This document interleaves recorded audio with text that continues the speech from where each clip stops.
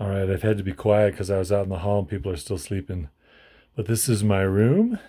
I got it on wide angle lens. It's a pretty small space. But you've got a nice, what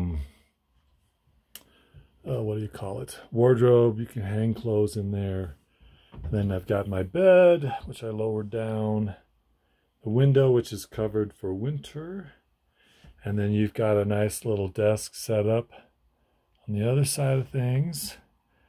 And then I've got them stacked up, but two dressers for everything else that you need. It works out pretty well. Again, I'm on wide angle lens here, so you can kind of get the feel for the whole space. But this is my room. I've got a nice computer, got a monitor. Again, this is winter stuff. So like that monitor is going to have to leave once people start arriving for summer, because it's from a different division that was on loan from IT. But basically you can set up your room. A lot of different configurations. This is just how I've done mine. So it feels pretty homey. And then I'll walk down here and turn around and give you from the other side of the room. This is what it looks like.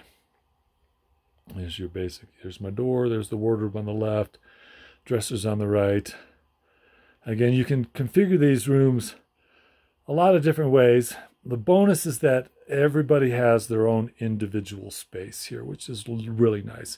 So you can come back and get away from things if you need to and just recharge, which is definitely something that I do. All right, so that's what my dorm room looks like.